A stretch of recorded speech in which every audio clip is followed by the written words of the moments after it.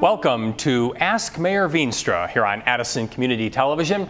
I'm Don Weiss. We're glad to have you along with us for our monthly town hall meeting with the mayor of the Village of Addison, Rich Veenstra, who joins me here in the studio for our call-in and email-in program where you, the residents of Addison, have the opportunity to speak one-on-one with Mayor Veenstra and can comment on any issue or concern that you would like to bring up during the course of our program. So we're glad to have you along with us. We're also going to call this a bit of a IT tutorial tonight. You may have heard us recently just begin to talk about the new Addison Connect Mobile App, which is now available and can be downloaded for free of charge from your app store of whatever device you like to use. And we're going to give you a bit of a tutorial on that during our program today. So if you have your smartphone handy, or even if you have your iPad handy, like I have right here on the desk, we would encourage you maybe to go and get that, because you might want to follow along as we begin to meet with our residents now and talk to you about how you can put the new Addison Connect mobile app directly onto your device. It's kind of like an introduction of e-government here. We all know what e-commerce is. You can shop online, you can bank online, you can even book your vacations online. But this is an opportunity for the Village of Addison, for its government services to be more accessible and more convenient for you as a citizen of Addison to reach the village, contact us, particularly in the area of service request. And the whole idea behind an e-government process is just that, to make our operations a lot easier for the residents of Addison to access. So, Mayor Veenstra, welcome to the program. Now that I've given my e-government lesson for this evening, this was your idea, I have to say. You had approached the staff. Sure, blame me for it. And talked about the Addison Connect mobile app. Before we get into talking exactly about this, what was some of the things that you were hoping that we would be able to accomplish by making a mobile app and a service request system available for residents using a very modern form of technology as we know it today? Well, I think the role of government is to provide services for the residents, and access to those services is critical. And a lot of what we've been doing for years are manual access points, whether it's phones or stopping in or writing a letter.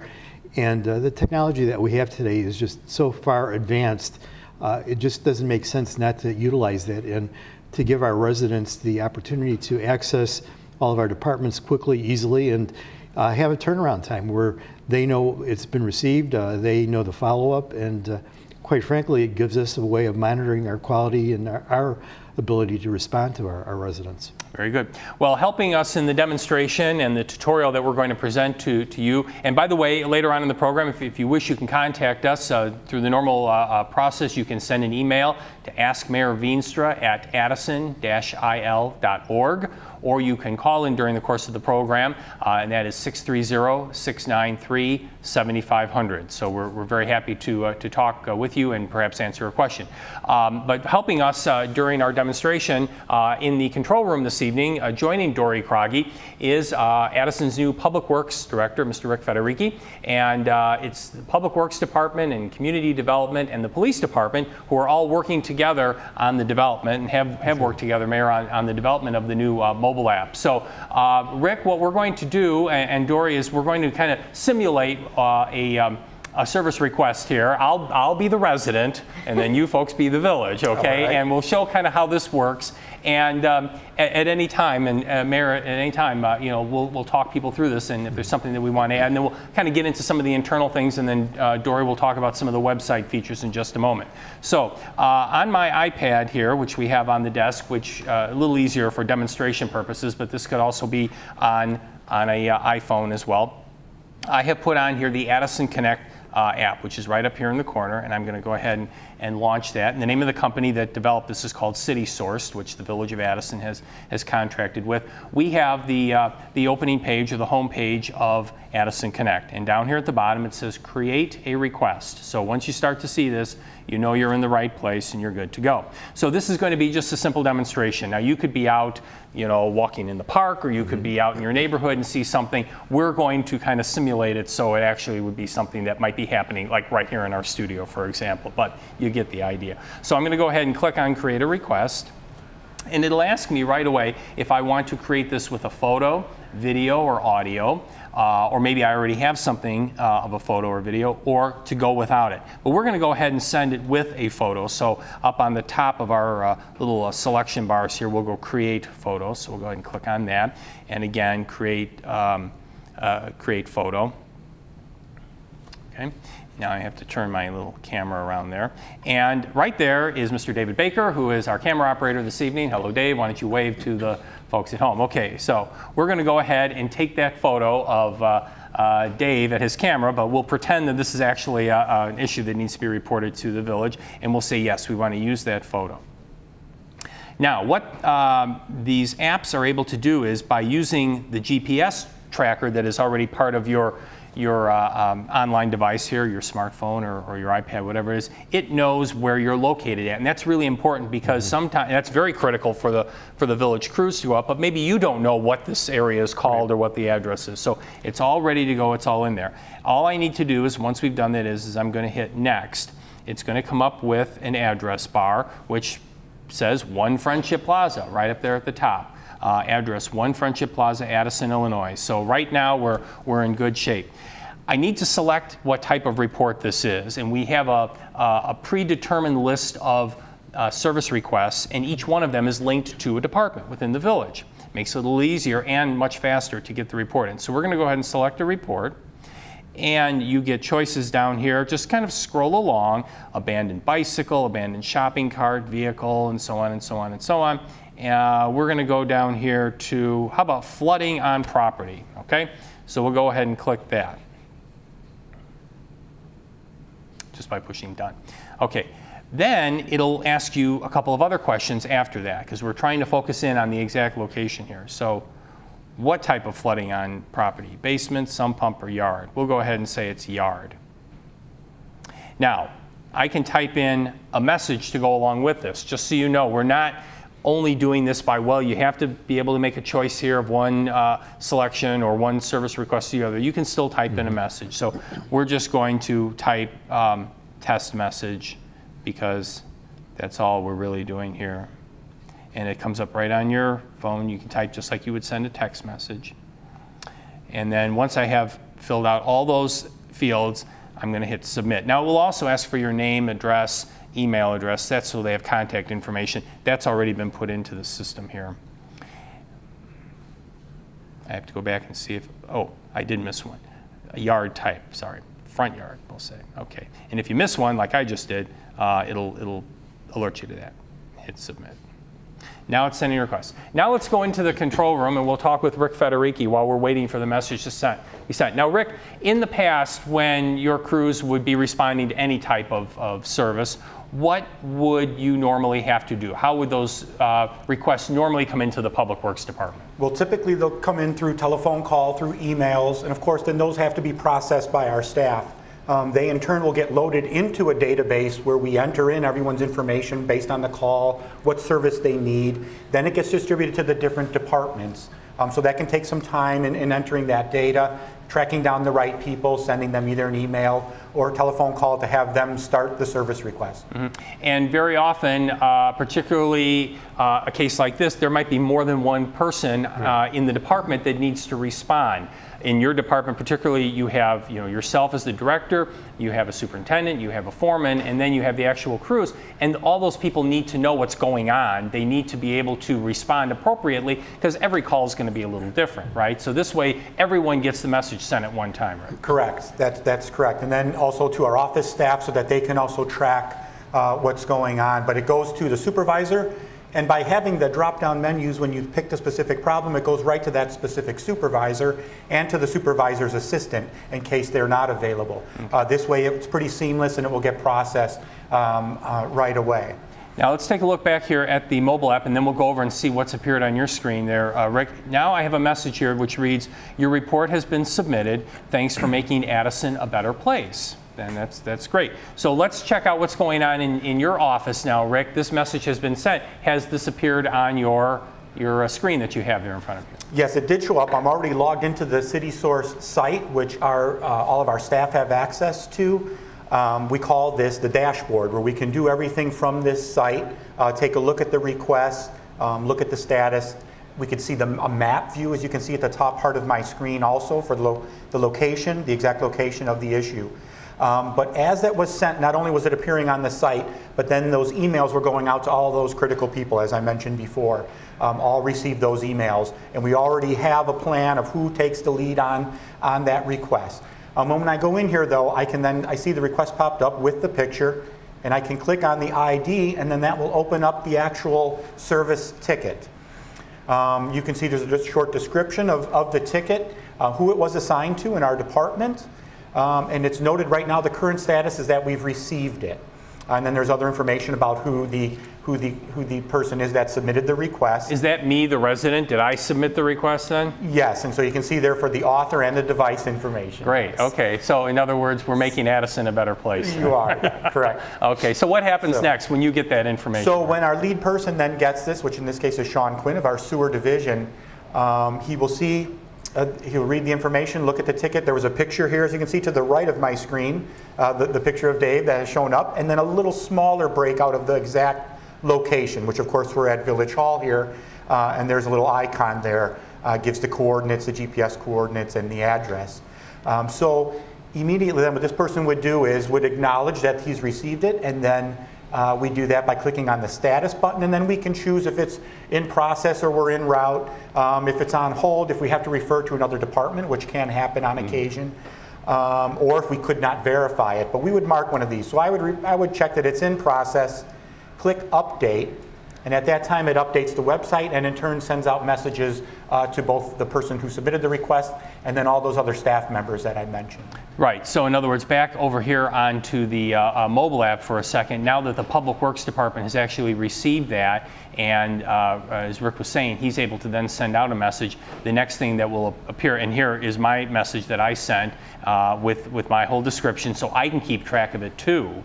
I'll be able to know when I sent the message and the location, so on. Then there will be another little message box that'll come up here that'll say, you know, your message was received by the Village of Addison. So with that tracking number on there, also, does that help? Is it something that, does it make your operations a little easier then by saying what happened to report number, well, let's see, in this case it actually has 174329. I mean, is that a good thing for you to have, or do you say, hey, did you fix that flooding problem over on the east side of town? No, this is good. Then we can give it, we'll assign that number then within our own system as well.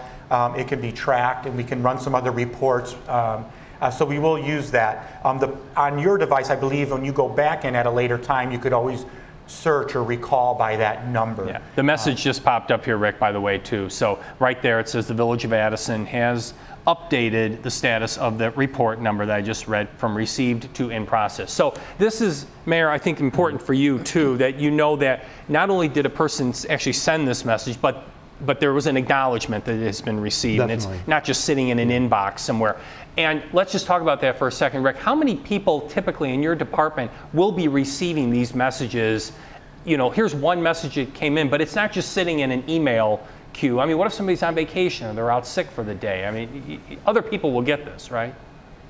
Correct, yes. When that is submitted, it goes, as I mentioned, to the supervisor of that division, and then also the backup or the assistant supervisor in that division. Okay. It goes to all 5 of our clerical staff.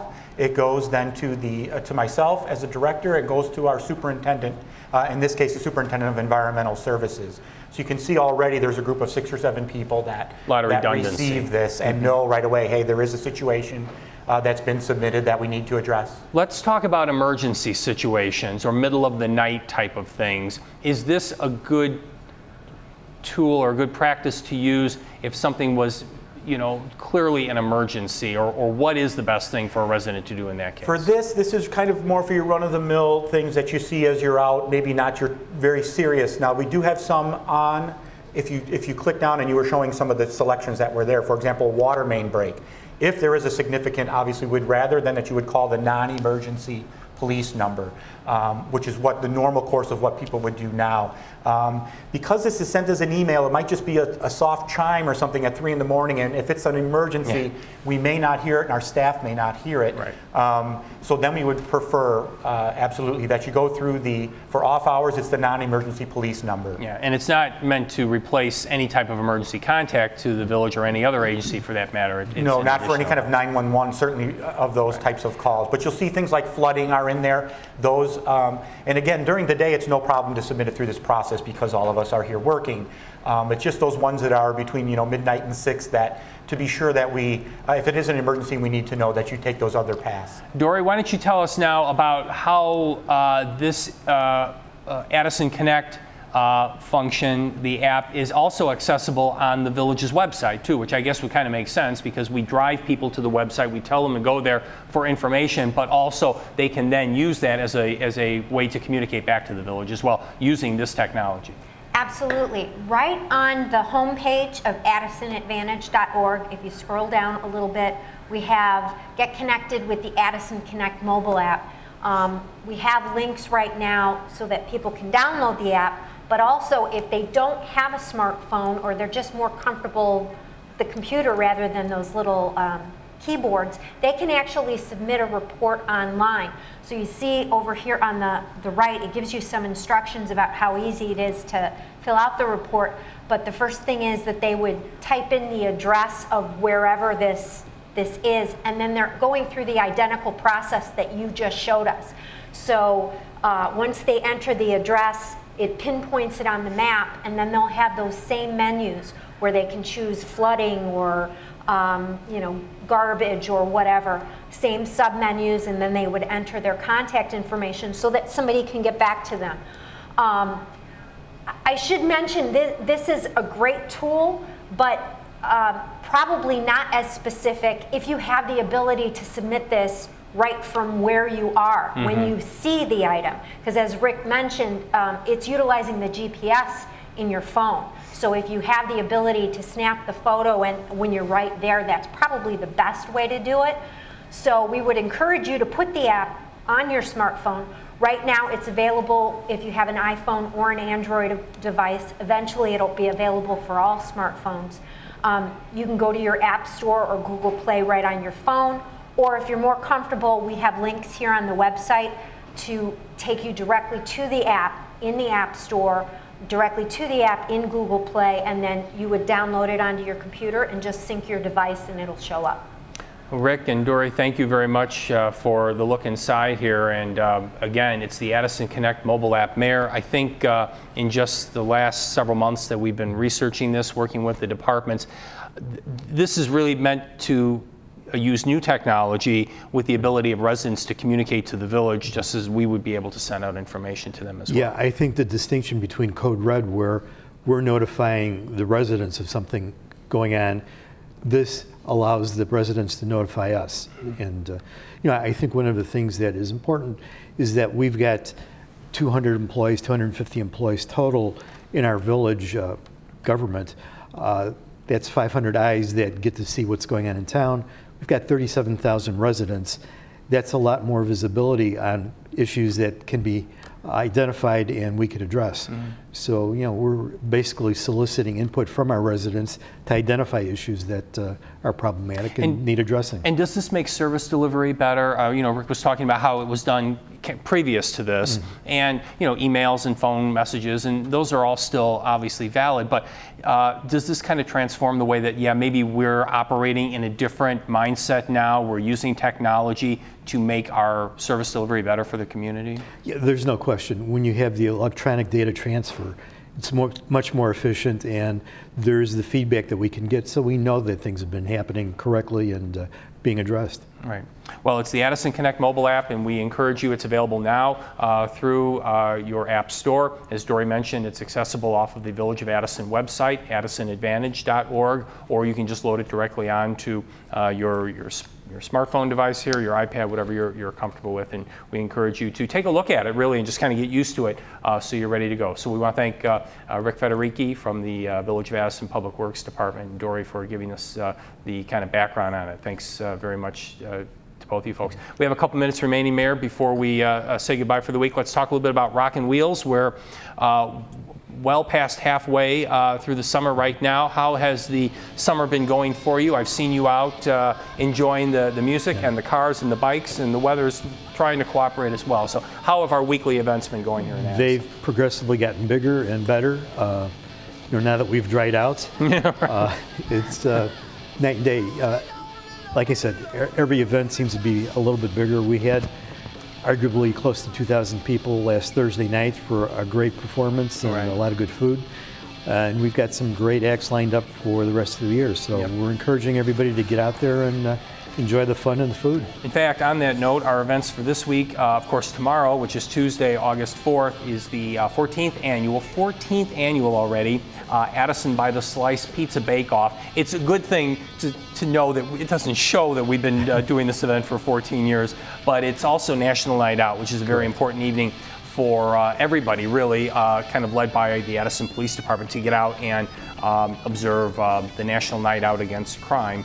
And so our Addison by the Slice Pizza Bake-Off will be Tuesday, August 4th, begins at 6 o'clock.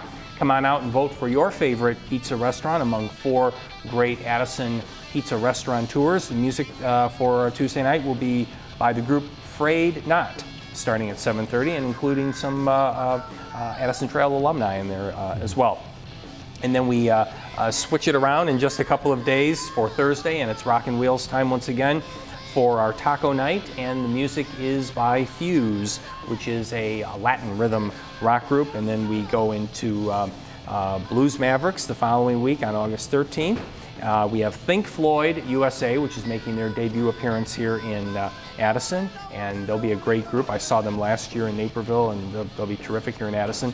August 27th is Chef's Special Night with War Pigs, which is a Black Sabbath tribute group. And then we end the season in September with a return engagement by Deacon Blues, the Steely Dan tribute group. Look at that crowd, Mayor, will you? There is your Village Green with, as you said, about 2,000 people in it. And we're actually going to be doing some improvement work, some infrastructure work, once all those people are gone. Yeah, exactly. Yeah, right, to help with the drainage in there. And I understand there may be fireworks tomorrow night. Oh, and that's right. Thank you. I'm glad you mentioned that. Yes, and fireworks as well. So for everyone who's been involved, and that includes Rick and the Public Works Department, Police, Building and Grounds, Fire, the Historical Commission and Society, Special Events, your Village Board, and everyone here in Community Relations. Thanks for making our summer as successful as it is, and we have a few weeks left to go, and we hope you can come out and join us.